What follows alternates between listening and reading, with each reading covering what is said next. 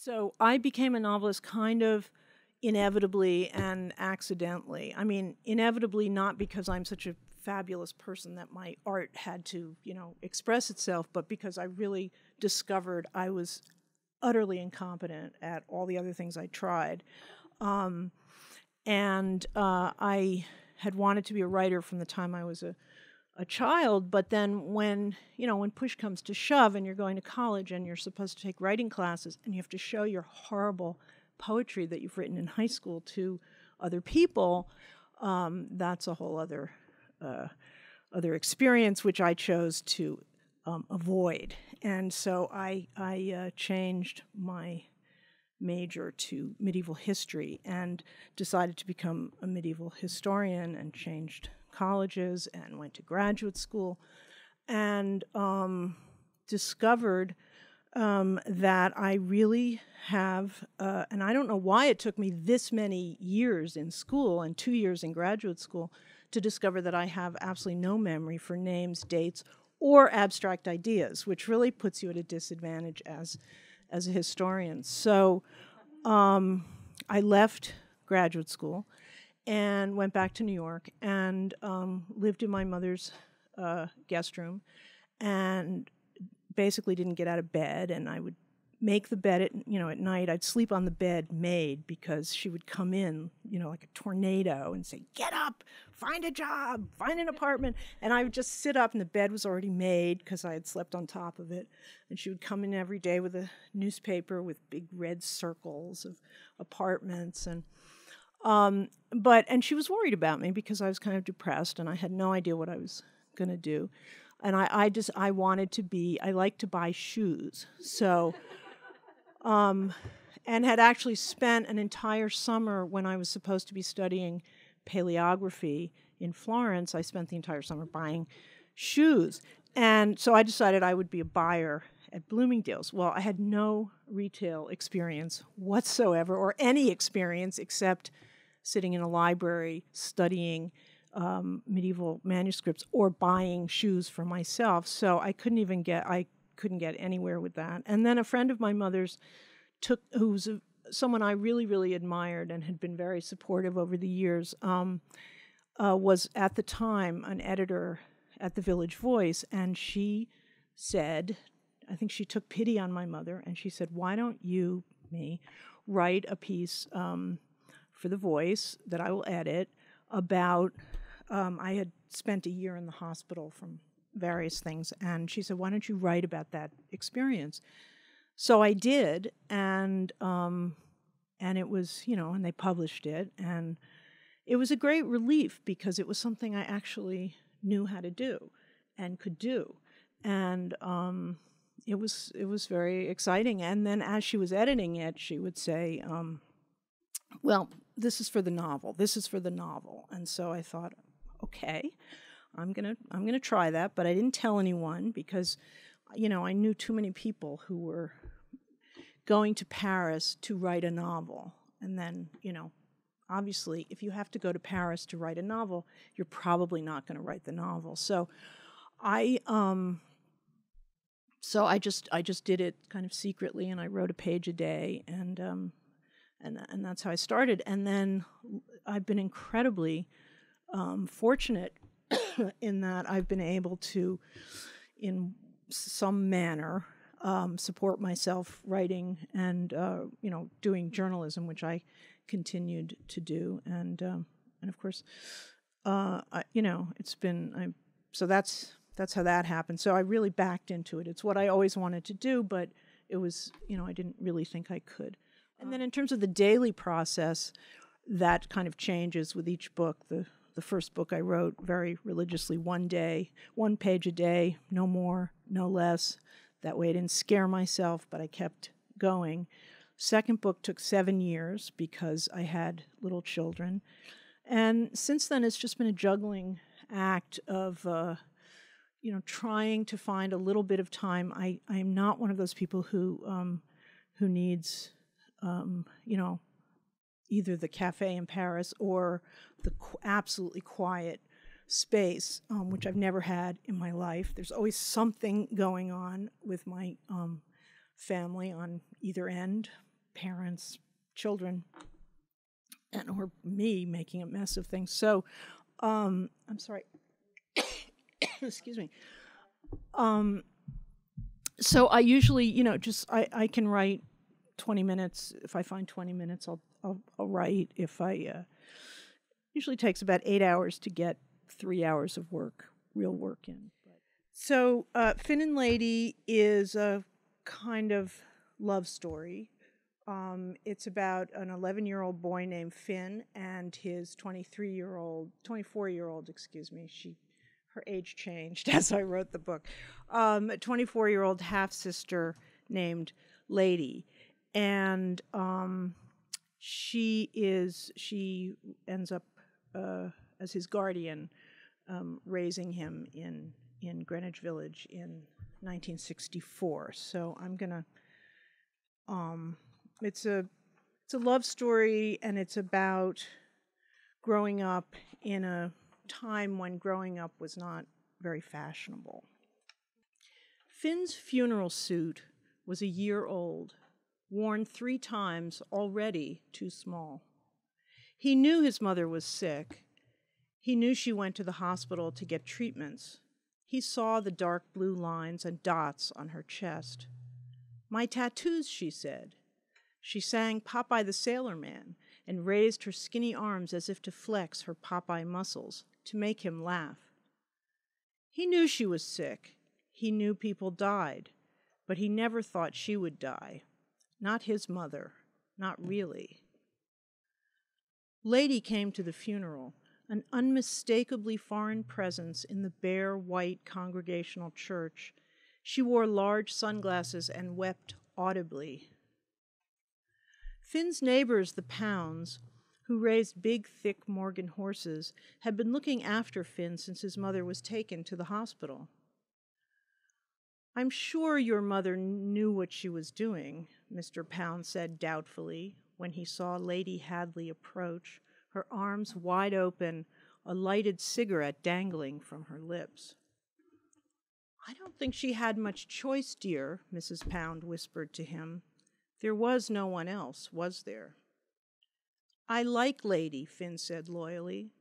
But she was terrifying, coming at him like some mad bird with a squawk of, "Fratello mio, it's all so dreadful." Lady put her arms around him and held him close. She was all he had, as Mrs. Pound had pointed out. All he had. He barely knew her. Unfamiliar arms, a stranger's cheek, wet with tears leaking from beneath her dark glasses. He wanted to cry, too, for so many reasons that they seemed to cancel one another out. He stood there like a statue, nauseated and faint. The other mourners stared at Lady. Why wouldn't they? She stood out. She vibrated almost in that quiet church. She was beautiful. Finn liked her hair, which was long. He liked her teeth. She thought they were too big, but she was wrong. She was like a horse, not one of the Pounds' heavy Morgan horses with short, sturdy necks and thick, clomping legs. She was like a racehorse, jittery, majestic. Her long neck and long legs, and her face, too. She had a horsey face, in a beautiful way, and bangs like a forelock. He'd told her that the last time he'd seen her. He had been 5. "You look like a horse," he'd said. "Charming," said Lady. "Me and Eleanor Roosevelt." He had not meant that at all. Eleanor Roosevelt, whose picture he'd seen in the newspaper, did not look like a horse, more like his grandmother, big, sloping breast, important face. He meant that Lady's eyes were huge and dark, that her cheekbones were high and pronounced, that her face was aristocratic and long, that her hair flew in the wind like a mane, that she was coltish, even in her movements of tentative wildness and reckless dignity. He didn't know that he meant all that when he was 5. He just knew that she reminded him of a horse. He was 11 now. He had not seen her for 6 years. She still reminded him of a horse. A racehorse, he had added when he was 5. And Lady had smiled and said, "Oh, that's all right then." When the funeral was over, Lady would not allow him to go to the gravesite. "It's barbaric," she said to Mr. and Mrs. Pound. They looked at her with shocked faces, pinched by hurt at what they rightly took to be Lady's dismissal of every aspect of almost 2,000 years of religious tradition. "The kid is hanging on by his eyelids," she said. "I saw Daddy buried," Finn said, "and Grandma and Grandpa." "I rest my case," said Lady. "You're the boss," Mr. Pound said.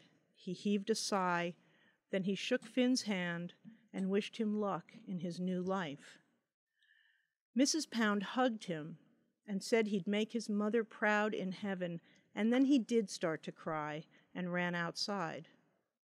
Humiliating to cry at his age. Babies cried. The Pounds had a baby, a bald, sticky one that screamed for no reason, out of the blue. Mrs. Pound would pick it up and hug it. Finn wanted to shake it, although really he could not imagine even touching it. It was an obnoxious baby. "I'll give you something to cry about," Finn's father used to say. Then he died. The Pounds baby had its parents. Stuart was its name. Finn had taken one of its toys and given it to the dog. The baby didn't even notice. Lady found him outside, pressed against the side of the church, still crying like Stuart, who didn't even know enough to realize his toy had been stolen. "Go away," he said. "Fat chance. Leave me alone." "Come on, pal." She took his hand gently. "Just please go away," he said. He tried to pull his hand back. Lady did not let go. Instead, she gave a violent pull. "Hey," he said, "quit it." She had almost yanked him off his feet. "See," she said, "nothing like a good shock. No more tears. Poof, just like hiccups." They walked toward the parking lot. He kept what he hoped was a safe distance. His mother had called Lady a loose cannon, among other things. "Come on, Finino," she said, reaching out, taking his hand. Her voice was so gentle now. Finino. That's what she'd called him the first time he saw her. "Come on, Finino," she said again. "Let's go home." I wondered, when you write, how much certain images are what you start with, or certain characters? What it is that really gets you going when you're starting a book or starting a chapter? It's usually characters. In this case, it was kind of or relationships, which means characters. And in this case, it was the idea of an older sibling having to raise this child, and especially in the 1960s when, you weren't really supposed to grow up and when everything was kind of changing so quickly. And I was also very interested in the idea of a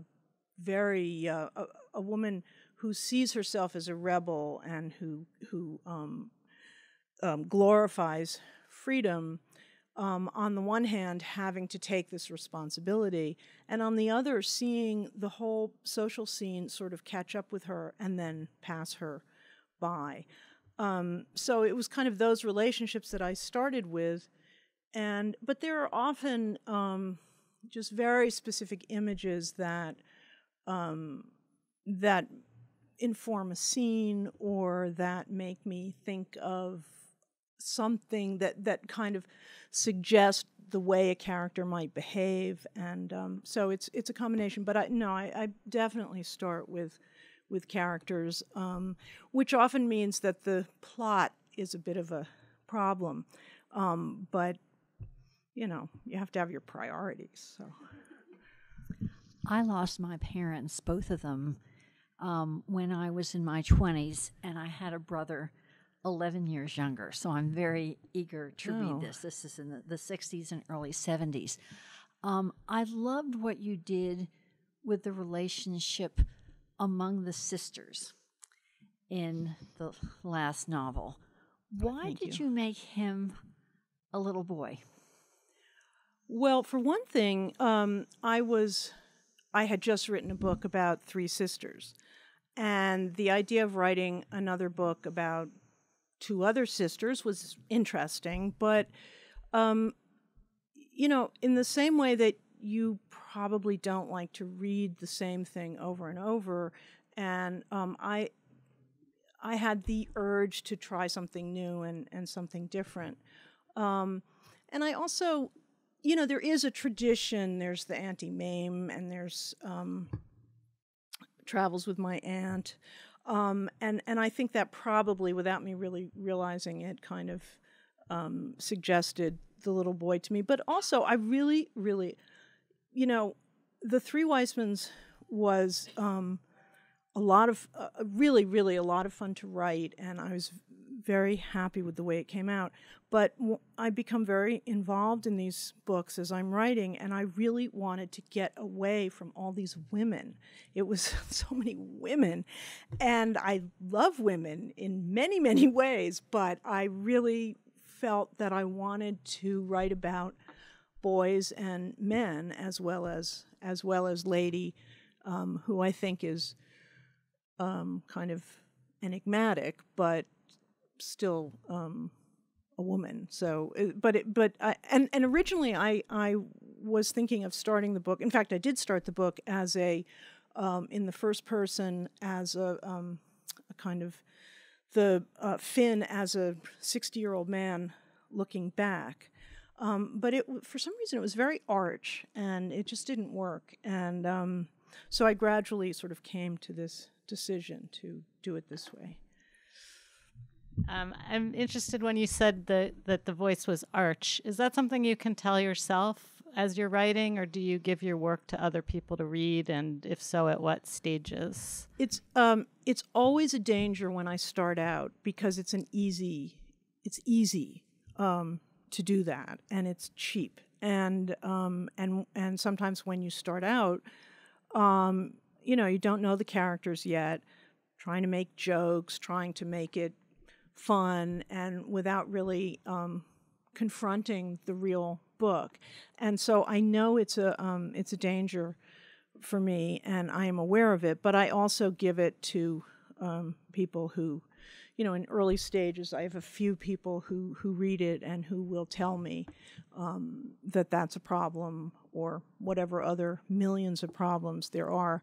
And then, of course, the question always is, at what point do you give it to someone, and how much do you trust yourself, and how much do you trust someone reading it? And so when one of these two or three people that I will show it to will say, there's a problem with this, there's a problem with that, I always have to take a deep breath. And I remember with one book, the editor that I had was utterly humorless. I mean, it was, and I'm not going to say which book or who it was, but I mean, it was sort of, it just was an accident that I ended up with this editor, and I was enraged by everything she said, because she would sort of write things like, "This is a non sequitur," and to which I would say, "No, that is called a joke." And so anything she did made me crazy. But my girlfriend said, "Look, she has no sense of humor, but, she's a human being who's reading this, and she's stumbling on something. And she may not know what it is, and she may not be able to say it, and what she does say may be absolutely wrong, and it may be nothing, but you have to pay attention to those moments where people have what in the movie business, they bump on something." And that was very good advice, because now I take a deep breath, I look at it, and I think either, yes, there's something amiss here, or I think, no, this is just what I want, and I'm going to make this work as the book goes along. There's going to be a payoff. This is what I want. But it never hurts to kind of look at something and reevaluate it. It's just very important not to do it too early, because then you get kind of paralyzed and can't do anything. So you have to sort of let her rip for a while and write a lot of bad stuff, and then go back and examine it. questions. But by the way, I just want to say about writing about this little boy losing his parents. When I started, I thought, oh, this will be a sort of fun, light book. And then I thought, wait a minute, this little boy just lost both his parents. This is really quite sad. And it completely changed the way I had kind of initially thought of the book. And